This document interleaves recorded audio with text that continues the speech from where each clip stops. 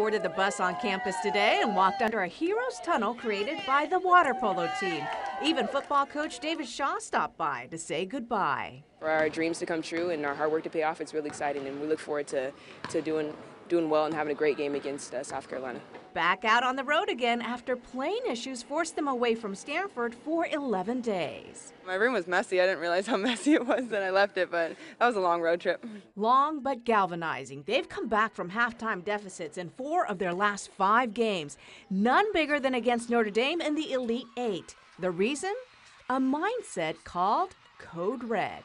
Code Red means do anything necessary to win. It's when, we're down, our back's against the wall, we say, hey, Code Red. This team will be a team that I will use with other teams in the future to say, look, this is what's capable and this is how you want to be. And it's easy to see Coach Tara Vanderveer's affection for her team, busting out some rarely seen dance moves last Sunday. But she said if we went to the Final Four that she would dance with us, and she did, and it was really exciting. I got to show her a couple more moves.